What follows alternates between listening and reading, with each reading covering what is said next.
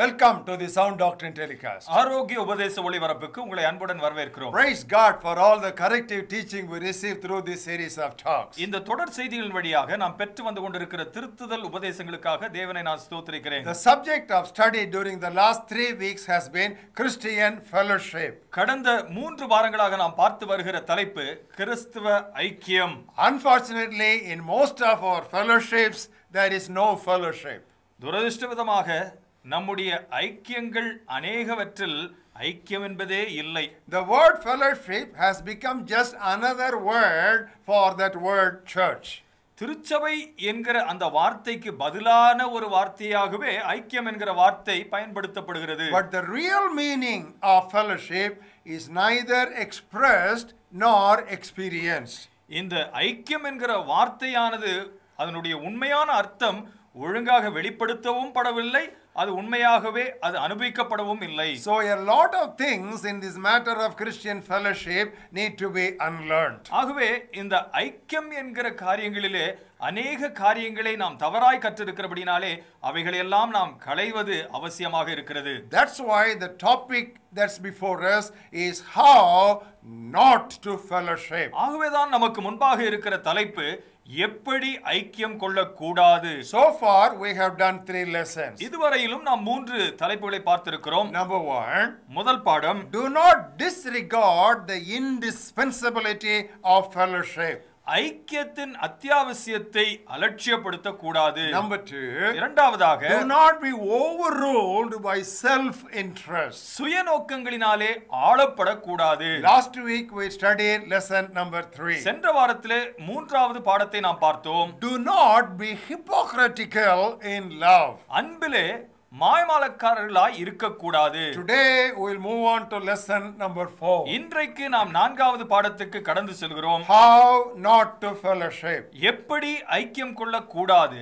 Do not postpone reconciliation. ஒப்புரவாகுதலை தள்ளி போடக்கூடாது. Once again, மீண்டுமாய் சொல்கிறேன், do not postpone reconciliation. ஒப்புரவாகுதலை தள்ளி போடக்கூடாது. Beloved, the gospel is basically a message of reconciliation. பிரியமானவர்களே, சுவிசேஷம் என்பது அடிப்படையாக அது ஒப்புரவாகுதலின் செய்தியாகவே இருக்கிறது. That is so beautifully symbolized by the cross. இது மிகவும் அழகாக சிலுவை சின்னத்தின் மூலமாக நமக்கு காண்பிக்கப்படுகிறது. The cross is made of a vertical staff and a horizontal staff.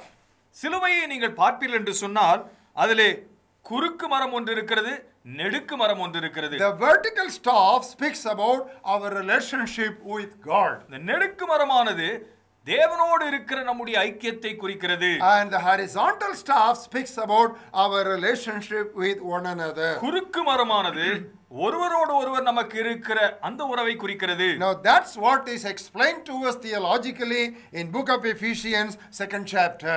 அதுதான் இறையியல் ரீதியாக நமக்கு எபேசியர் நிருபம் 2வது அத்தியாயத்திலே விளக்கப்பட்டிருக்கிறது. Look at the 13th verse. 13வது வசனத்தை பாருங்கள். In Christ Jesus, you who were once far off, you have been brought near by the blood of Christ.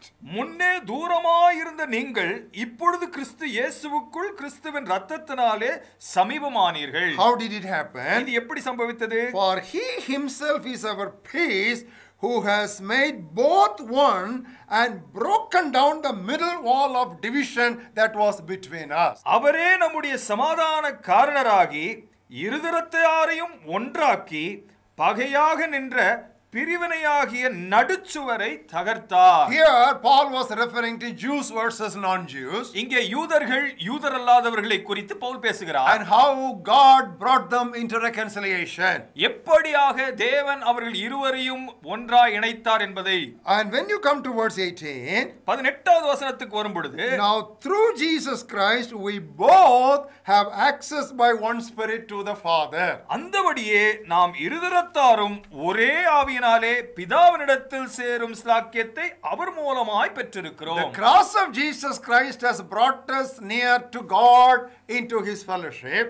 ஆண்டவராகிய இயேசு கிறிஸ்துவின் சிலுவையானது தேவனிடத்திலே அண்டி சேர்வதற்கு ஏதுவாக நம்மை கூட்டி சேர்த்திருக்கிறது. And it also has made it possible so we may get a proper relationship and fellowship with one another breaking down the middle wall of partition. பிரிவினையின் நடுச்சுவரை தகர்த்து ஒருவரோடு ஒருவர் இருக்கக்கூடிய ஐக்கியத்திலும் ஒரு முன்னேற்றம் ஏற்படும்படியாக தேவன் நமக்கு வாய்க்கு செய்திருக்கிறார். And this was so clearly pointed out even in the angelic message on the day of Christmas. Christmas நாளிலே தேவதூதர்களுடைய பாடலிலும் கூட இது எத்தனை தென்னந்தெளிவாய் நமக்கு காண்பிக்கப்பட்டிருக்கிறது. What did they say? அவர்கள் என்ன பாடினார்கள்? Glory to God in the highest. உன்னதத்தில் இருக்கிற தேவனுக்கு மகிமை. Did they stop there? அதோடு நிறுத்தி They விட்டார்கள். went one step further. இன்னும் ஒரு படி எடுத்து முன்னேறுகிறார்கள். Goodwill among men. மனுஷர் மேல் பிரியம் உண்டாவதாக. Beloved, unfortunately we have stopped with the first aspect and we have totally neglected the second dimension. பிரியமானவர்களே, துரதிர்ஷ்டவசமாக நாம் முதல் அம்சத்திலேயே மட்டும் நின்றுவிட்டு அடுத்த அம்சத்தை முற்றிலுமாக நாம் நிராகரித்து விட்டோம். Any coin has got two sides. எந்த ஒரு நாணயத்திலும் இரண்டு பக்கங்கள் இருக்கும். These are the two sides of this coin of reconciliation. இந்த ஒப்புரவாகுதல் நாணயத்தினுடைய இரு பக்கங்கள் இதுதான். One side being right with God. ஒரு பக்கத்திலே தேவனோடு நாம் சரியா இருப்பது. And the other side being right with our fellow man. மறுபக்கத்திலே நாம் ஒருவரோடு ஒருவர் சரியாயிருப்பது. Beloved, one is not complete without the other. பிரியமானவர்களே, ஒன்று மற்றொன்று இல்லாமல் பூரணப்படாது. Now that is given to us as a challenge in 1 John 4th chapter. 1 யோவான் 4வது அத்தியாயத்திலே இது நமக்கு ஒரு சவாலாகவே சொல்லப்பட்டிருக்கிறது. Look at the 20th verse. 20வது வசனத்தை பாருங்கள். If someone says I love God but hates his brother, he is a liar. தேவனிடத்தில் அன்பு கூறுகிறேன் என்று ஒருவன் சொல்லியும் தன் சகோதரனை பகைத்தால் அவன் பொய்யன். He who does not love his brother whom he has seen, how can he love God whom he has not seen? தான் கண்ட சகோதரனிடத்தில் அன்பு கூறாமல் இருக்கிறவன் தான் காணாத தேவனிடத்தில் எப்படி அன்பு கூறுவான்? So if we are not living in right terms with one another, we cannot maintain that rightness with God. ஆகவே ஒருவரோடு ஒருவர் இருக்கிற ஐக்கியத்தை நாம் சரியாக பார்த்துக் கொள்ளவில்லை என்று சொன்னால் தேவனோடு இருக்கிற ஐக்கியத்திலே நாம் எப்படி இருக்க முடியும்? Now the same thing is put to us in a different direction in book of Proverbs 16th chapter. நீதிமொழிகள் 16வது அத்தியாயத்திலே இதே காரியத்தை வேறொரு கோணத்திலே பார்க்கிறோம். Look at the 7th verse. 7வது வசனத்தை பாருங்கள். When a man's ways please the Lord, he makes even his enemies to be at peace with him. ஒருவனுடைய வழிகள் கர்த்தருக்கு பிரியமாய் இருந்தால் அவனுடைய சத்துருக்களும் அவனோட சமாதானமாகும்படி செய்வார். Are you able to see this picture? One always leads to the other. இந்த வரைபடத்தை உங்களால் பார்க்க முடிகிறதா? ஒன்று மற்றொன்றுக்கு நேராய் நடத்துகிறது. Beloved, getting right with men is actually a priority. பிரியமானவர்களே, மனிதனோடு கூட நாம் ஒப்புரவாகுதல் என்பது அது முக்கியத்துவம் வாய்ந்ததாகவே இருக்கிறது. That is a must and there is a condition to live acceptably before God. தேவனுக்கு முன்பாக தேவனால் ஏற்றுக்கொள்ளப்பட்ட ஒரு வாழ்க்கை வாழ்வதற்கு இது ஒரு அத்தியாவசியமாகவே மாறிவிடுகிறது. That's what Jesus Christ so clearly pointed out in his sermon on the mount. இதைதான் மலை பிரசங்கத்திலே ஆண்டவராகிய இயேசு தென்னந்தெளிவாய் எடுத்துரைத்தார். What did he tell the people? ஜனங்களை பார்த்து என்ன சொன்னார்? When you come to the altar to offer a gift unto God, தேவனுக்கு நீங்கள் காணிக்கை செலுத்த அவருடைய பலிபீடத்தண்டை வரும்பொழுது, there if you remember that your brother has got something against you, அங்கே உங்களுக்கு ஞாபகம் வருமேயானால் உங்கள் சகோதரனுக்கு உங்களுக்கு விரோதமாக ஏதோ எண்ணம் இருக்கிறது என்று, you first leave the gift there. முதலாவது உங்களுடைய காணிக்கை அங்கேயே வைத்துவிட்டு, First go get reconciled. முதலாவது சென்று நீங்கள் ஒப்புரவாகுங்கள். You know that word first tells us that reconciliation under no circumstances should be ever postponed. முதலாவது சென்று என்று சொல்லுகிற அந்த பதமே நமக்கு என்னத்தை எடுத்துரைக்கிறது என்று சொன்னால் ஒப்புரவாகுதல் ஒருபோதும் தள்ளி போடப்படவே கூடாது. First get reconciled, then come and offer the gift. முதலாவது ஒப்புரவாகி விட்டு அதை தொடர்ந்து வந்து உங்கள் காணிக்கையை செலுத்துங்கள். You know, in Matthew's Gospel 5th chapter where we have this particular exhortation of Jesus Christ, there you are the offender. இந்த மத்தேயு சுவிசேஷம் 5வது அதிகாரத்திலே நாம் பார்க்கிற இந்த சம்பவத்திலே நீங்கள் தான் உங்களுடைய சகோதரருக்கு விரோதமாக குற்றம் செய்தவர்களாக இருக்கிறீர்கள். Your brother is the offended person. பாதிக்கப்பட்ட நபர் உங்களுடைய சகோதரர். There Jesus says you take the initiative. இந்த இடத்துல ஆண்டவராகிய இயேசு சொல்கிறார், நீ முன் சென்று காரியத்தை இந்த ஒப்புரவாகுதலை நீ துவக்க வேண்டும். Suppose you are not the offender but you are the offended. ஒருவேளை நீங்கள் மற்றவர்களுக்கு தீங்கு இழைத்தவர்கள் அல்ல, பாதிக்கப்பட்டவர் நீங்கள் என்கிற ஒரு நிலை இருக்குமேயானால், then who should take the initiative? அப்பொழுது முதல் இந்த ஒப்புரவாகுதல் முயற்சியை யார் செய்ய வேண்டும்? Turn with us to Matthew's Gospel, 18th chapter, to look at what Jesus has said. மத்தேயு சுவிசேஷம் 18வது அத்தியாயத்தில் ஆண்டவராகிய இயேசு சொன்ன காரியத்தை கவனியுங்கள். If your brother sins against you, உன் சகோதரன் உனக்கு விரோதமாக குற்றம் செய்தால், that means your brother is the offender and you are the offended. உன்னுடைய சகோதரன் தான் குற்றம் செய்தவன், நீ அதனாலே பாதிக்கப்பட்டவன். Who should go? யார் போக வேண்டும்? Who should take the first step of initiation? இந்த ஒப்புரவாகுதல் முயற்சி முதல் யார் அடி எடுத்து வைக்க வேண்டும்? You go and tell him his fault. அவனிடத்தில் நீ போய் நீ பேச வேண்டும் என்று சொல்கிறார். In other words, the words are very clear. மறு வார்த்தைகளிலே இந்த சம்பவம் மிகவும் தெளிவாய் நமக்கு எடுத்துரைக்கிற காரியம். When we talk about reconciliation, ஒப்புரவாகுதலை குறித்து நாம் பேசும் பொழுது, whether you are the offender or the offended, you who want to live acceptably before God must take the first step of initiation. தீங்கு இழைத்தவனாக நீ இருந்தாலும் சரி, தீங்கு இழைக்கப்பட்டவனாக நீ இருந்தாலும் சரி, தேவனோடு கூட நீ ஒப்புரவாகி வாழ வேண்டும் என்று சொன்னால் இந்த முதல் அடி எடுத்து வைக்க வேண்டியவன் நீயாகவே இருக்கிறாய். Why do we say reconciliation is so very important? ஏன் இந்த ஒப்புரவாகுதல் என்பது இவ்வளவு முக்கியத்துவம் வாய்ந்ததாக நாங்கள் சொல்லிக் கொண்டிருக்கிறோம்? There are so many names given to our God in the New Testament. புதிய ஏற்பாட்டிலே நம்முடைய ஆண்டவருக்கு எத்தனையோ பெயர்கள் சொல்லப்பட்டிருக்கிறது. And one outstanding name that has been repeated so often, do you know what it is? அடிக்கடியாக அவருக்கு சூட்டப்பட்டிருக்கிற ஒரு பெயர் என்ன தெரியுமா? God of peace. சமாதானத்தின் தேவன். God of peace. சமாதானத்தின் தேவன். We read that in Romans 16:20. ரோமர் 16:20 அதை வாசிக்கிறோம். And in 1 Corinthians 14:33. 1 கொரிந்தியர் 14வது அத்தியாயத்தின் 33வது வசனத்திலும் And வாசிக்கிறோம். in 1 Thessalonians 5th chapter 23rd word. 1 தெசலோனிக்கேயர் 5:23 அதை வாசிக்கிறோம். And 2 Thessalonians 3rd chapter 16th verse. 2 தெசலோனிக்கேயர் 3:16 அதை வாசிக்கிறோம். And in book of Hebrews 13th chapter and 20th verse. எபிரேய நிருபத்தின் 13வது அத்தியாயத்தின் 20வது வசனத்திலும் அதை வாசிக்கிறோம். Our God is a God of peace and he wants us to live in peace with one another. நம்முடைய தேவன் சமாதானத்தின் தேவனாய் இருக்கிறார். ஒருவரோடு ஒருவர் நாம் சமாதானமாய் வாழ வேண்டும் என்று இருக்கிறார். That is why when the Lord Jesus Christ gave the model prayer in his sermon on the mount, ஆகவேதான் ஆண்டவராகிய இயேசு மலை பிரசங்கத்திலே தன்னுடைய மாதிரி ஜெபத்தை நமக்கு எடுத்துரைத்த பொழுது, immediately after that, you know what example he gave to illustrate the truths of that prayer? அந்த ஜெபத்தினுடைய உண்மைகளை எடுத்துரைப்பதற்கு உடனடியாக அவர் எடுத்து சொன்ன காரியம் என்ன தெரியுமா? Matthew 6 chapter 14th verse. மத்தேயு 6வது அத்தியாயம் 14வது வசனம். In the 13th verse he finishes that prayer with that word amen. 13வது வசனத்திலே அந்த ஜெபத்தை சொல்லி முடித்து ஆமென் என்று சொல்லி, Immediately he says in the 14th verse, 14வது வசனத்தில் உடனடியாக சொல்கிறார், For if you forgive men their trespasses, your heavenly Father also will forgive you. மனுஷருடைய தப்பிதங்களை நீங்கள் அவர்களுக்கு மன்னித்தால் உங்கள் பரமபிதா உங்களுக்கும் மன்னிப்பார். So many requests he start to be made in the prayer. எத்தனையோ வேண்டுதல்களை செய்வதற்கு இந்த ஜெபத்திலே கற்றுக் கொடுத்து, But the one thing he picks out deliberately, immediately, is the matter of forgiveness. ஒரு காரியத்தை குறிப்பாய் அதிலிருந்து அவர் தேர்ந்தெடுத்து எடுக்கிறது மன்னிப்பை பொறுத்த காரியம். That's why when Jesus Christ was hanging on the cross, ஆகவேதான் ஆண்டவராகிய இயேசு சிலுவையிலே தொங்கின பொழுது he gave 7 sayings. அங்கே 7 வார்த்தைகளை அவர் பேசினார். The first saying is on forgiveness. முதல் வார்த்தை மன்னிப்பை பற்றியதானது. Father, forgive them. பிதாவே இவர்களை மன்னியும். Beloved, offending a brother is a very serious matter.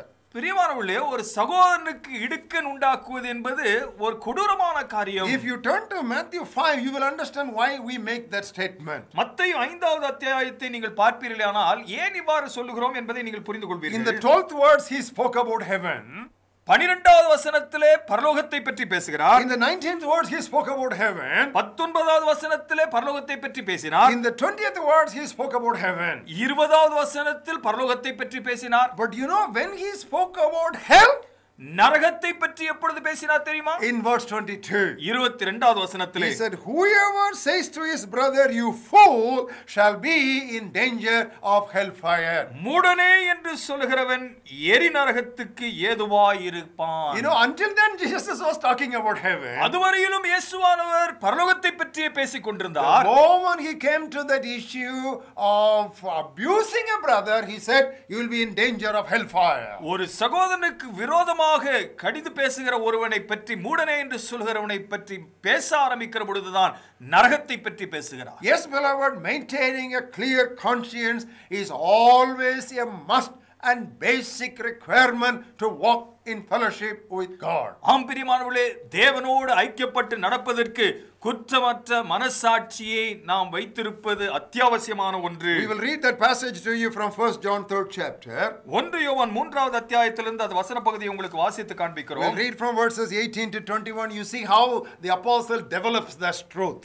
18 21 வசனம் வரையிலும் வாசித்து காண்பிக்கிறோம். அப்போஸ்தலன் எவ்வாறாக இந்த சத்தியத்தை அவர் நமக்கு எடுத்து விவரித்து சொல்கிறார் என்று பாருங்கள். My little children, let us not love in word or in tongue, but in deed and in truth. என் பிள்ளைகளே, சொல்லினாலும் நாவினாலும் அல்ல, கிரியையினாலும் உண்மையினாலும் அன்பு கூற கடவோம். In other words, apostle says our love in fellowship should be genuine. மறு வார்த்தைகளிலே அப்போஸ்தலன் சொல்கிறார், நம்முடைய அன்பானது உத்தமமாக காணப்பட வேண்டும். When it is so, அப்படி இருந்தால் he says in verse 19, 19வது வசனத்திலே சொல்கிறார், by this we know that we are of the truth and we shall assure our hearts before him. இதனாலே நாம் நம்மை சத்தியத்துக்குரியவர்கள் என்று அறிந்து நம்முடைய இருதயத்தை அவருக்கு முன்பாக நிச்சயப்படுத்திக் கொள்ளுகிறோம். If our heart condemns us, God is greater than our heart and he knows all things. நம்முடைய இருதயமே நம்மை குற்றவாளியாக தீர்க்குமானால் தேவன் நம்முடைய இருதயத்திலும் பெரியவராய் இருந்து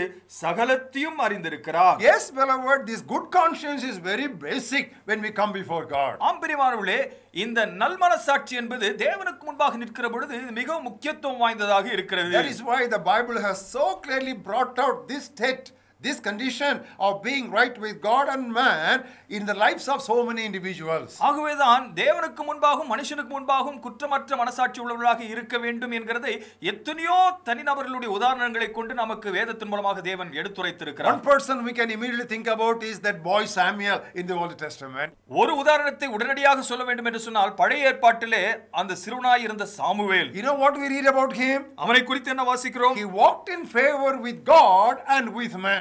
தேவனுக்கு முன்பாகவும் மனுஷருக்கு முன்பாகவும் பிரியமாய் அவன் நடந்து கொண்டான். What do we read about Jesus Christ, the boy Jesus? வாலிபனாகிய இயேசுவை பற்றி நாம் என்ன வாசிக்கிறோம்? He grew in favor with God and favor with man.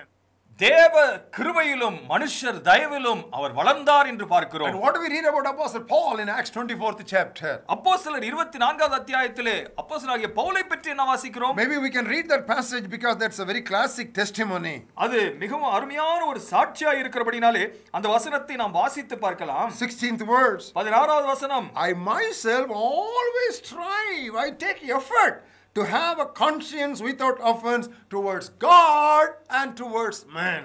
இதனால் நான் தேவனுக்கும் மனுஷனுக்கும் முன்பாக எப்பொழுதும் குற்றமற்ற மனசாட்சி உடையவனாய் இருக்க பிரயாசப்படுகிறேன். Beloved, reconciliation is not only important, it must be done immediately. பிரியமானவர்களே, ஒப்புரவாகல் என்பது அத்தியாவசியமானது மட்டுமல்ல, அது உடனடியாக செய்யப்பட வேண்டியதாகவும் இருக்கிறது. If we don't take steps for reconciliation as immediately as possible, எவ்வளவு சீக்கிரம் முடிகிறதோ அந்த அளவுக்கு சீக்கிரமாக நாம் ஒப்புரவாகுதலில் ஈடுபடவில்லை என்று சொன்னால், you know what will happen? என்ன நடக்கும் தெரியுமா? It is predicted and warned against in Hebrews 12th chapter and verses 14 and 15. எபிரேயர் 12வது அத்தியாயம் 14 15வது வசனங்களிலே நமக்கு ஒரு எச்சரிக்கை விடுக்கப்படுகிறது. Pursue peace with all men and holiness, without which no one will see the Lord. யாவரோடும் சமாதானமாய் இருக்கவும் பரிசுத்தமுள்ளவர்களாய் இருக்கவும் நாடுங்கள், பரிசுத்தம் இல்லாமல் ஒருவனும் கர்த்தரை தரிசிப்பதில்லையே. Looking diligently lest anyone fall short of the grace of God,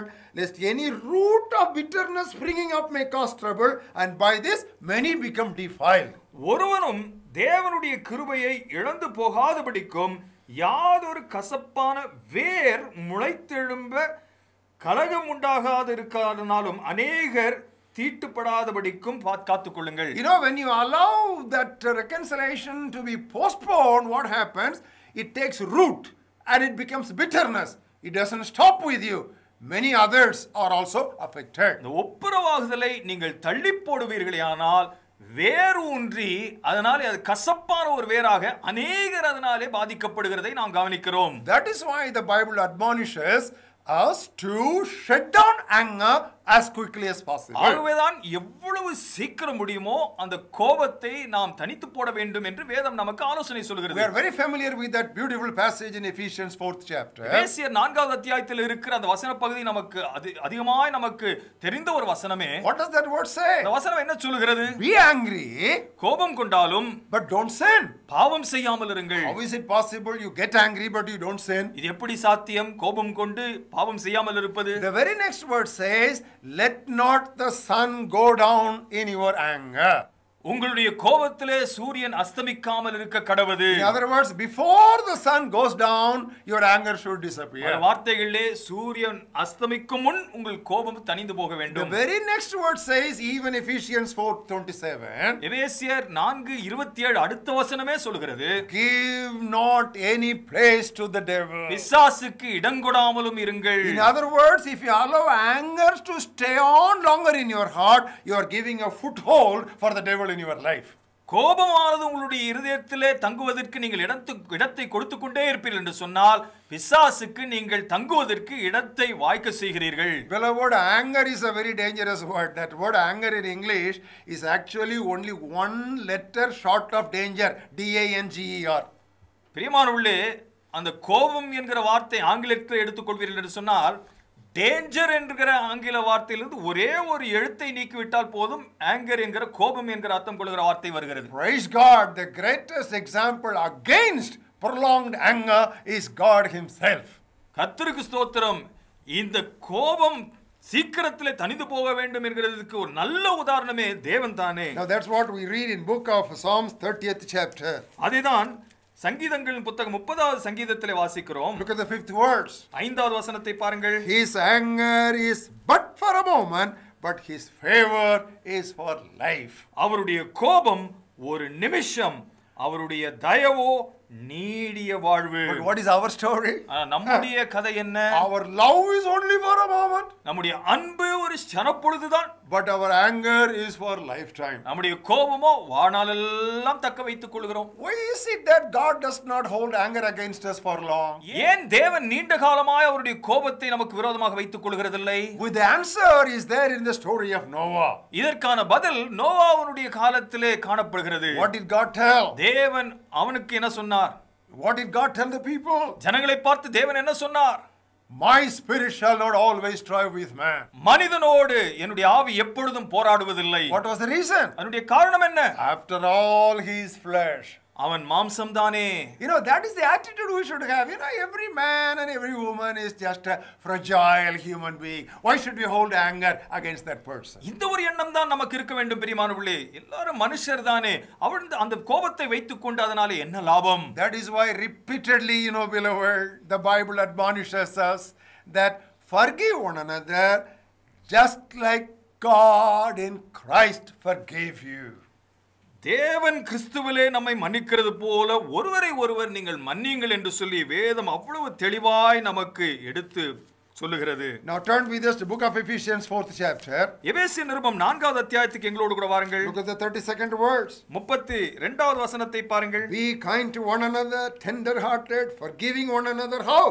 Just as God in Christ also forgave you. ஒருவருக்கொருவர் தயவாயும் மன உருக்கமாயும் இருந்து கிறிஸ்துவுக்குள் தேவன் உங்களுக்கு மன்னித்தது போல நீங்களும் ஒருவருக்கொருவர் மன்னியுங்கள். It is in this passage we read about anger and prolonged anger. இந்த ஒரு வசன பகுதியில் தான் கோபத்தை குறித்தும் நீண்ட நாள் கோபத்தை பற்றியும் நாம் வாசிக்கிறோம். When you allow anger to stay long, it becomes bitterness. That's what we read in verse 31. இந்த கோபத்தை அப்படியே இருக்க வைத்து விட்டால் தான் 31வது வசனத்தில் அது கசப்பாக மாறுகிறதை பார்க்கிறோம். And we need to go to God and look at God's love and concern and his generosity in forgiving us, and we should reciprocate it towards our fellow man. தேவனை நாம் பார்க்கும் பொழுது அவர் எவ்விதமாக தாராளமாய் மன்னிக்கிறவராய் இருக்கிறார் என்பதை நாம் நம்மிலே உணர்ந்த பிறகுதான் நாம் மற்றவர்களை மன்னிக்க துவங்க முடியும். Even if there is a genuine complaint against another person, we are admonished to forgive as God in Christ forgave us. உண்மையிலேயே மற்றவர்கள் மீது ஒரு குற்றம் இருக்கிறது என்று வைத்துக் கொண்டாலும் தேவன் தேவன் நம்மை மன்னித்தது போல அவர்களை நாம் மன்னிக்கும்படியாக கேட்டுக்கொள்ளப்படுகிறோம். This truth is so important that Jesus served a very severe illustration. இந்த ஒரு சத்தியம் அவ்வளவு உண்மையாக இருக்கிறது. ஒரு கடுமையான எச்சரிப்பை ஆண்டவராகிய இயேசு நமக்கு கொடுத்திருக்கிறார். There was a master. ஒரு எஜமானன் ஒருவன் இருந்தான். He had a servant. அவனுக்கு ஒரு வேலைக்காரன். The servant had borrowed 10,000 talents from the master. எஜமானனிடத்திலிருந்து வேலைக்காரன் 10,000 தாலந்துகளை கடன் பெற்றிருந்தான். When the time of accountability came, he said, I don't have strength to repay it. அதை மீண்டும் செலுத்தும்படியான காலம் வந்த பொழுது எனக்கு திராணி இல்லை என்று சொல்லி அவன் சொல்கிறான். What did the master do? எஜமானன் என்ன செய்தான்? He simply wrote it off. Okay, you are forgiven. நீ உனக்கு மன்னிக்கப்பட்டது என்று சொல்லி அதை விட்டுவிட்டார். And there was another servant who had borrowed just 100 denarii from this servant. இந்த வேலைக்காரனிடத்திலிருந்து மற்றொரு வேலைக்காரன் வெறும் 100 வெள்ளி பணத்தை மட்டுமே அவன் கடன் வாங்கியிருந்தான். So he asked him to repay that. இதை இவன் திரும்ப செலுத்தும்படியாக சொன்னான். But that man said, I have no money, no means, how can I repay it? எனக்கு பணமே இல்லை, நான் எப்படி திரும்ப தருவது என்று சொல்கிறான். And what did this servant do? இந்த வேலைக்காரன் என்ன செய்கிறான்? He choked his throat and he would not let him go until he repaid it. அவன் கழுத்தை நெருக்கி விடாமல் இருந்தான் என்று சொல்லி வேதம் சொல்கிறது. You know what is the lesson that Jesus is bringing out here? இந்த இடத்துல நமக்கு ஆண்டவர் கற்றுக் கொடுக்க விரும்புகிற பாடம் என்ன? 10,000 talents means 20 years of wages. 10,000 தாலந்து என்று சொன்னால் 20 ஆண்டு காலத்தினுடைய சம்பளம். And when you take 100 denarii, it is only 20 weeks of wages. 100 வெள்ளிப்பணம் என்று எடுத்துக்கொண்டால் அது வெறும் 20 வாரங்களுக்குரிய சம்பளம் மட்டுமே. When the master was able to forgive him for such a huge debt, தன்னை எஜமானன் அவ்வளவு பெரிய கடனுக்கு மன்னிக்க அவருக்கு மனம் இருக்குமே, ஆனால் how is it this fellow was not ready to forgive such a pittance to his servant? இவ்வளவு ஒரு சொற்பளவை தன்னோடு கூட வேலை செய்கிற மற்ற ஒரு வேலைக்காரனுக்கு மன்னிக்க அவனுக்கு எப்படி மனம் இல்லாமல் போனது? You know what happened? என்ன நடந்தது? When the master came to know how this servant has treated his fellow servant, தன்னோடு இருந்த அந்த உடன் வேலைக்காரனை எப்படி இவன் நடத்தி இருக்கிறான் என்று எஜமானன் அறிய வந்த பொழுது he immediately threw this man into darkness and into judgment. அந்தகாரத்திலும் நியாய தீர்ப்புக்கும் அவனை வீசி எறிந்தான் என்று பார்க்கிறோம். And what is the lesson? அதில் இருக்கிற பாடம் என்ன? Unforgiveness among men is ungratefulness towards God. மனிதர் மத்தியிலே இருக்கக்கூடிய மன்னியாமை தேவன் பேரில் இருக்கிற நன்றியற்ற தன்மைக்கு காணப்படுகிறது. Beloved, compared to the extent that God has forgiven us, what he expects from us in terms of forgiving one another is nothing. பிரியமானவர்களே, தேவன் நம்மை எவ்வளவாய் மன்னித்திருக்கிறார் என்பதை எண்ணி பார்க்கும் பொழுது மற்றவர்களை நாம் மன்னிக்கும்படியாக அவர் எதிர்பார்க்கிறது ஒரு பொருட்டே அல்ல. If this understanding will come, I tell you, that will be the greatest and most powerful motivator for forgiveness. இந்த புரிந்து கொள்ளுதல் மட்டுமே நமக்கு ஏற்படுமையானால் மற்றவர்களை நாம் மன்னிப்பதற்கு ஏதுவான ஒரு சிறந்த உந்துதலாக காணப்படும். Beloved, this is what we should constantly keep in mind if we should always remain flexible and broken to go for reconciliation. இதைதான் நாம் எப்பொழுதுமே உடைக்கப்பட்டவர்களாய் நாம் எப்பொழுதுமே ஒப்புரவாகுதலுக்கு முன் செல்கிறவர்களாக இருப்பதற்கு ஒரு உந்துதலாக காணப்பட வேண்டும். Always we should realize how much God has forgiven me. எப்பொழுதும் ஒன்றை நாம் மனதிலே கொண்டிருக்க வேண்டும், எவ்வளவாய் தேவன் என்னை மன்னித்திருக்கிறார். Do all that you can for reconciliation. நீங்கள் ஒப்புரவாகுதலுக்கு என்று சொல்லி உங்களால் இயன்றதை எல்லாம் செய்யுங்கள். After that you leave the rest into the hands of God. மீதமானதை ஆண்டவருடைய கையிலே விட்டு விடுங்கள். And keep praying for that person. அந்த நபருக்காக நீங்கள் தொடர்ந்து ஜெபித்துக் கொண்டிருங்கள். God bless you. கர்த்தர் உங்களை ஆசீர்வதிப்பாராக.